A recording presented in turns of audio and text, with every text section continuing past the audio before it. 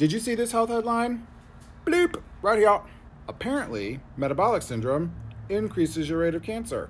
So metabolic syndrome is like medical talk, like a term that we have given to a constellation of things. So like high blood pressure, low numbers of good cholesterol, high numbers of bad cholesterol, a larger circumference waist, diabetes, right?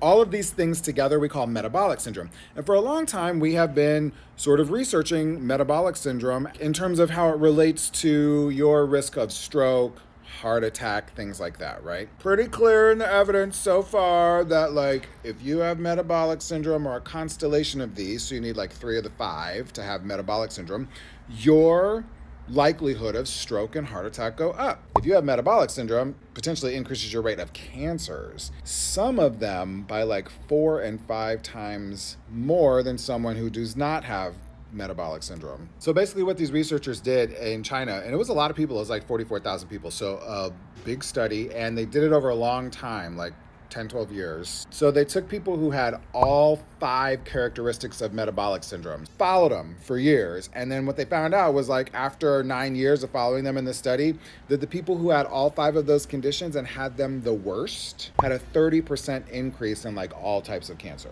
How do we think that? We don't know this for a fact, right? This is all like associative, it's associated, not causative, but probably like high levels of chronic inflammation triggers this process that turns normal cells in our body into cancer cells faster than if you were not chronically inflamed. That's the thought process anyway. It's hard to extrapolate this to everybody because the study was done on all of these people in one city in China.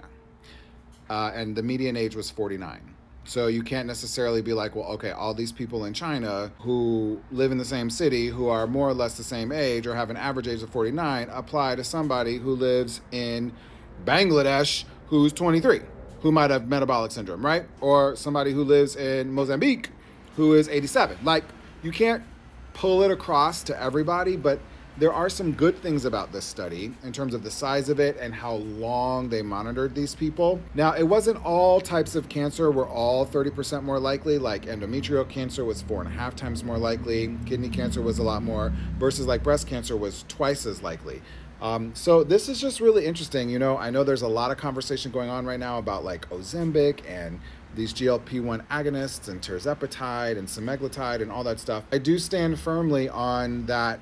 People who are in fat bodies, like that's kind of how I identify, like I have a big body, I have a body that carries extra fat. We're not all necessarily inherently unhealthy people, but having excess adipose tissue and being obese in some people can lead to these other constellations of symptoms like metabolic syndrome, which can lead to health problems for people. I think it's really interesting to take note of this, and just overall in terms of our health, in terms of heart disease, which is actually the #1 killer of everybody on earth. Like, it would be great if we all tried to do what we could to be as healthy as possible. And while the cholesterol myth is kind of a thing, we probably need to get our cholesterols in check in general. We should definitely get our blood pressure in check. I cannot tell you the number of young people, young, like under 50, who I see in my emergency department come in, have blood pressure through the roof, and they're like having strokes and heart attacks left and right.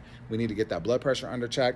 Waist circumference is a predictor of some other diseases. You know, I work to get my waist circumference down as well because of these things. So it's an interesting and nuanced conversation, but I'm really excited to see more of this research and see if this metabolic syndrome, chronic inflammation, how it plays out in terms of how it's impacting rates of cancer across the world and in other populations. I definitely want to know what y'all think as well.